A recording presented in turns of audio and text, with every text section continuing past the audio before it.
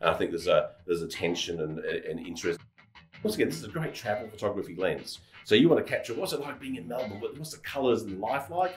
Bang, this does that perfectly for it. And we're talking about a lens that is f4, but I see a beautiful fall off. I see this bokeh in the background.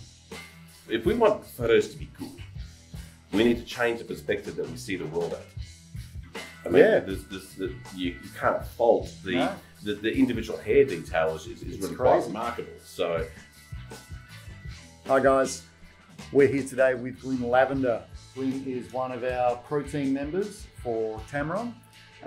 Tamron have asked Glynn to shoot some of the stills for promo for one of the new lenses that they are now, I guess, would be launched by now. If you're seeing this, then this lens is launched. Tell us about the lens and tell us about your experience shooting with it. Well, the lens is the new Tamron 17-50 f4 for Sony mount.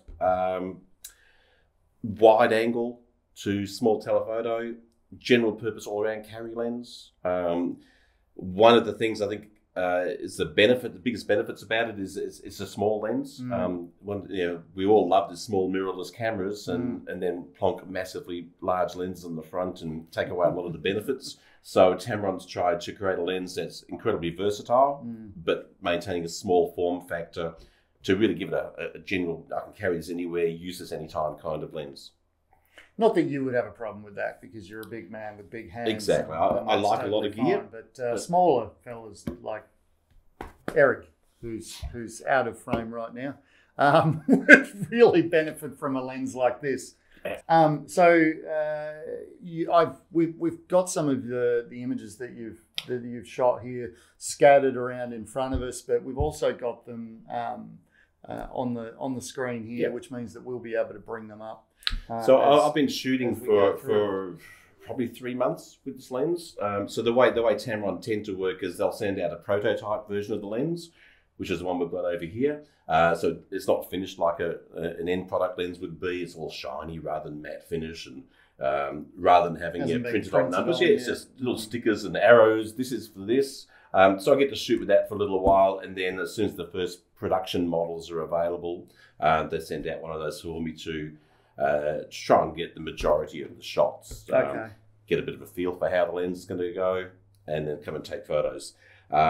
The slight dilemma we always seem to have with these product launches is the launches come out October, November, pre-Christmas most years, but the shots have to be shot many months before that. So a little bit like a bikini calendar shoot. You've got to shoot those photos in winter so they're ready for summer. And it would have been winter in Melbourne. It's always winter in Melbourne, let's face it. At least once a day. Yeah, that's it. Summer, hopefully this year will land on a weekend. That's right, yeah, if we're lucky. So you shot in winter, shorter days, so you had less time. Yeah. Obviously, I can see that there's some sort of evening shots as well. So pops of colour and stuff around Melbourne. Where did you shoot and how did you find it? Well, first up, one of the challenges with shooting a project like this is photo manipulation is not really welcomed. So basically not a lot of Photoshop is allowed. We want to be able to give a representation of what the lens itself can produce, not the artist behind the lens. So it's a challenging project to shoot because you're trying to compete with photos on the internet. And make the lens look good. And we know the majority of photos on the internet have a fair to middling amount of work done to them to make them look the way they are. So we try and shoot images that produce quality straight out of camera. That often means really picking your time of day. Trying to get out early in the morning if possible, trying to get in there just as the blue hour and the evening comes by. You've got some nice colours, you've got some nice light to work with, and then hopefully that aids you in getting the best possible shots. So I've been mostly shooting around an area called the Docklands area in Melbourne, mostly because it's an urban environment, which is what they wanted the shots to be, but it's not as busy as downtown Melbourne, which can be a bit of a nightmare to get around in.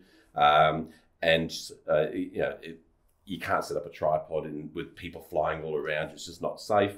So it's great fun, and it's an honour to be able to do it.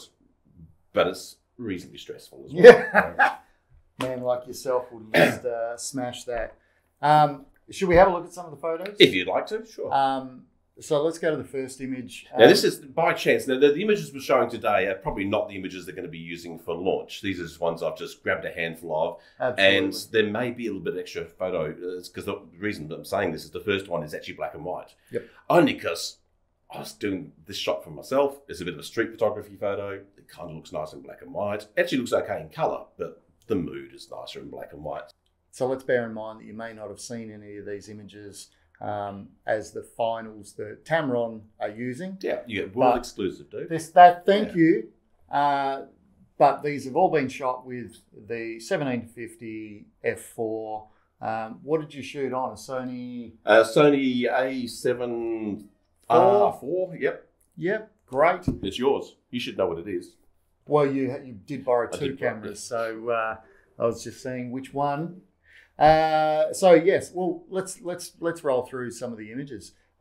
This first shot, as you suggested, is obviously in black and white. Yeah. Where did you shoot this? What was your inspiration here? Well, this is actually shot near the new Royal Children's Hospital here in Melbourne, which has got some very interesting architecture to walk around. And one of the briefs was they wanted interesting architectural shots. It's a good urban environment. Now, I'm predominantly a people photographer, so as such, I'm always looking for light. And light is first and foremost to everything for me. So wherever I'm walking, the first thing I'm looking for is where's some good light. And what I'll often do is I'll find some good light and stop and wait. And that's exactly the situation here. We've got some great lines and shapes and also some great light. So it's a good combination to have. And then it's just a matter of waiting for a person or a couple of people to walk through, see what happens, see what sort of shapes we can get, see what sort of mood we can create in the shot, and hopefully get something good. I also say there's a cafe here on the left-hand side, and it kind of reminds me of that old, that was a Bogart, sitting at the there was the Legends or something, that's right, in there. James Dean. Exactly, and there's just enough detail in here to keep you interested and sort of cast your eye in here. Obviously, the hero of the shot being this gentleman. Yeah, I love the massive shadow. But even just like the separation of the arm and the shadow. Yeah. I mean, otherwise it's a big blob. Yeah, so just having that little tiny framing, even the deeper that you get looking into this photo, some of this reflection through the middle here, that's peering around the corner of what's going on beyond this this lit image. It's a nice image. It's a standard everyday shoot a street photo, a street photography shot. I think it's a little bit more than that. I do like the little rim light around him, so it separates him from the background. It's just, what I said, light elements in the scene and subject coming together, and you get a shot that's got some interest. And I think that's what we're looking for. When I go out to take photos for myself personally, I'm not necessarily looking for the world's greatest shot. I'm looking for something that kind of speaks a little bit to me, that's where elements come together to combine and make it a more interesting shot. Well, I think this is a cracker. Let's have a look at the next one. So this is actually a paid model shot because we had to get some people's faces in the photographs because it's at 17 to 50. At 50 mil, it's actually a really handy lens for photographing people, especially if you're traveling, and you're meeting people. And I'm a sucker for reflections and shadows. So this photo still needs a bit of cleaning up. If I was to do post-production work on this one here, I would be cleaning up some of the specks of dirt. There's like a couple of hairs and bits of stuff on the jacket there. And that's the work you would normally do in post-production to clean up an image. But it's just a simple photo. But once again, good light, interesting subject, nice colours. Shapes, composition is great. It's just, and it's good eye connections. It just makes for a moderately interesting image. It's a very sharp image as well. How did you find this lens for sharpness?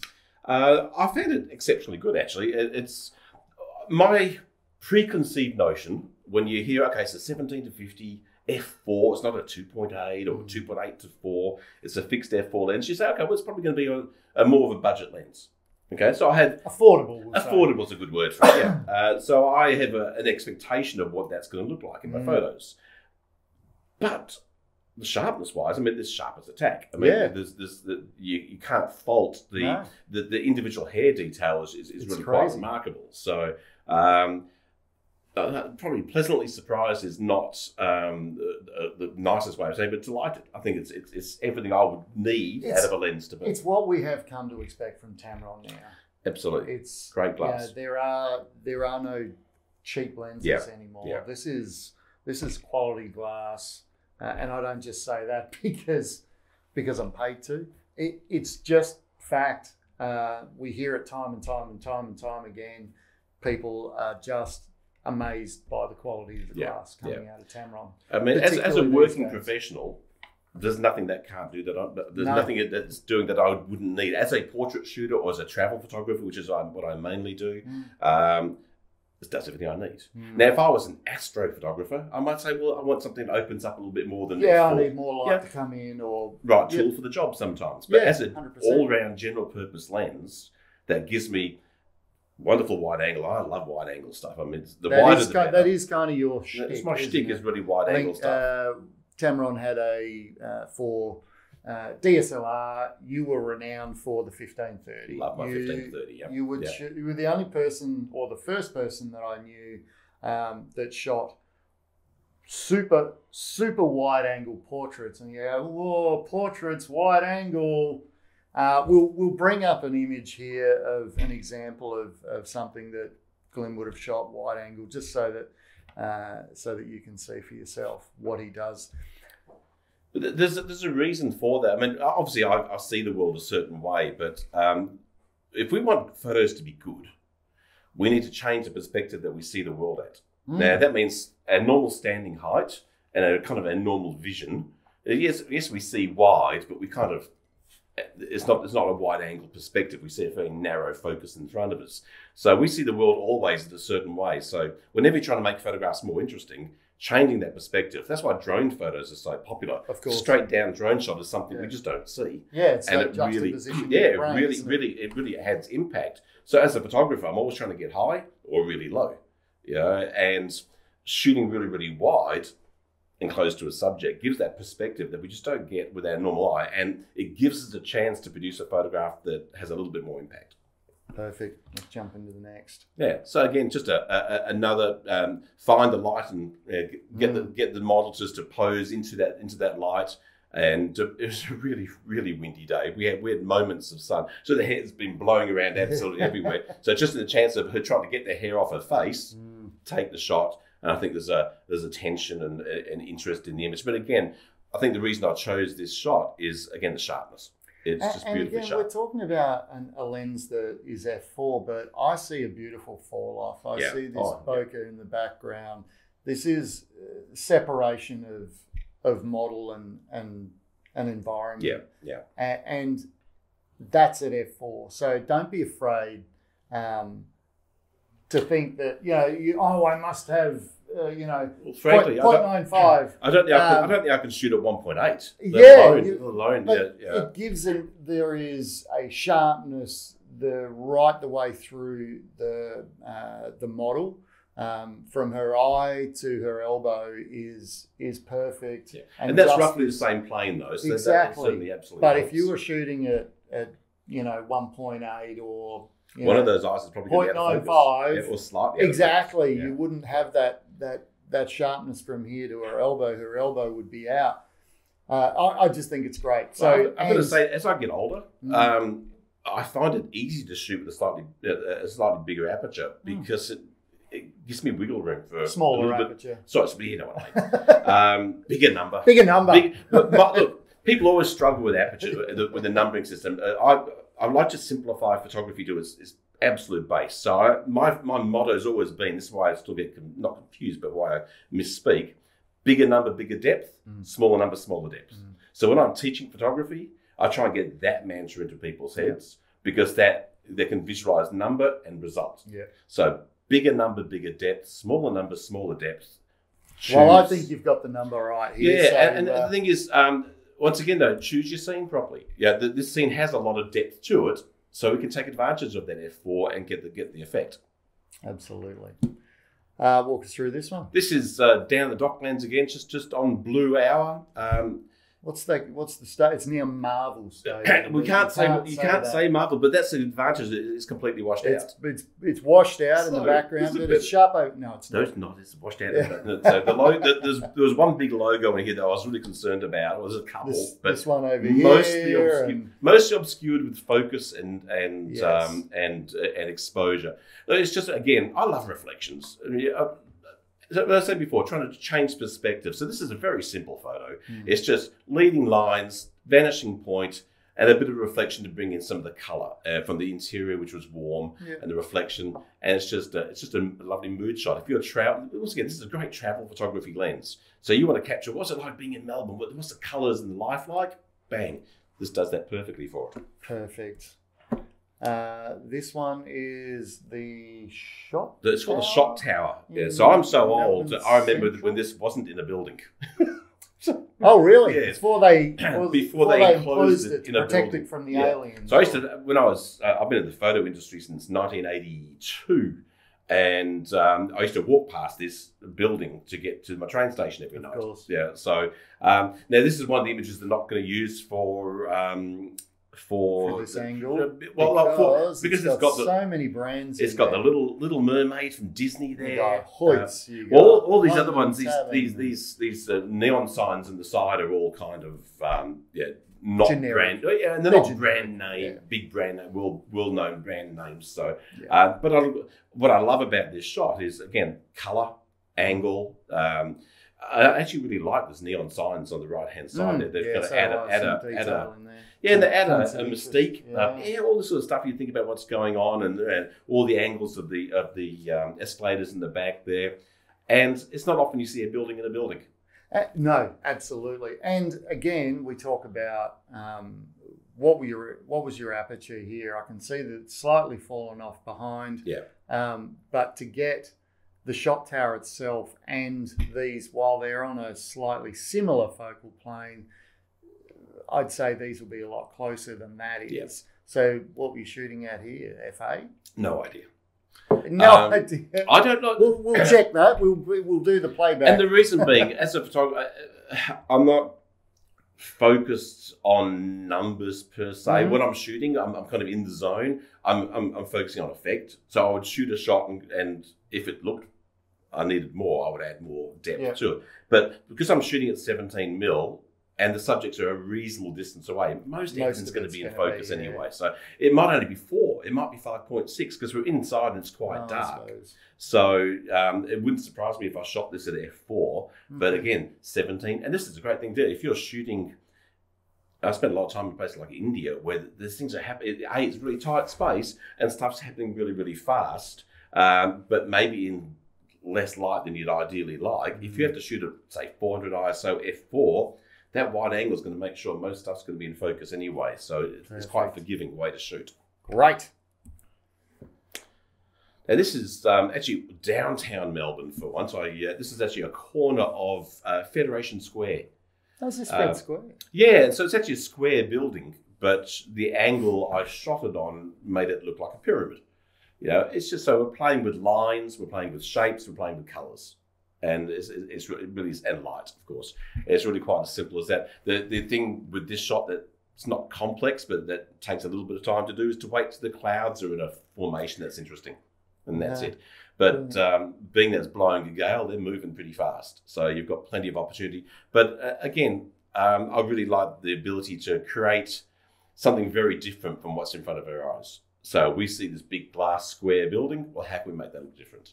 And playing with angles, playing with your perception and your distance relation to it can add something different to your photos. Look up is a good thing. Yes. Yeah. When in travel photography, I'd say to everyone, don't forget to look up. Don't just look at what's happening in front of you, what's happening above you and what can you play with and make it interesting there. Perfect. Well, what have we got here? This is tram lines. Yes, this is downtown Melbourne again. This is shooting up a street called Collins Street. This is actually going up a hill. Yes. The advantage of shooting going up the hill, it creates a vanishing point of that. If this was a flat road, you would kind of lose some of that leading line perspective of the tram tracks going up because the camera would kind of make it look almost like it's going away and down from you. So because it's going up a hill, it creates another line to work with. Shooting at f/16 in this situation to produce the lovely starbursts on the lights there, and then trying not to get hit by a tram. So yeah, we can see there's actually lines coming all the way down through here. That's there's a tram, tram there, and you got cars coming the other way. You got cars going behind. Yeah, so away from this is like a 30-second long exposure. Yeah, so in that 30 seconds, the cars and the trams have gone past, try not to get hit by the tram. A tram's like a light rail, if anyone doesn't know what that is. And it just creates an interesting. And once again, shooting that blue hour just after the sun set, the lights have come on in the buildings, the lights are on the streets, cars have got their lights on, but you've still got a bit of life in the sky. It's not pitch black. Beautiful shot. Again, trying to find different ways of showcasing a lens and not showing brand names. So shooting with a slightly slower shutter speed here allows the car to have a little bit of blur to it. It shows motion and movement of the car, kind of hides the brand a little bit as well, which is good. But we've got this beautiful overpass, which is interesting shapes and patterns. And again, down low, the camera's actually resting on the ground, angled straight up. So I'm shooting, of course, like this, screen out, and waiting. Waiting for and you know what? Frankly, sitting there waiting for a red car to go by. Yeah. So lots of white cars and trucks and things like that, but I wanted a red car. Yeah, just sit there and wait, and get it. You got that fraction of a second to get the shot. That's a great shot.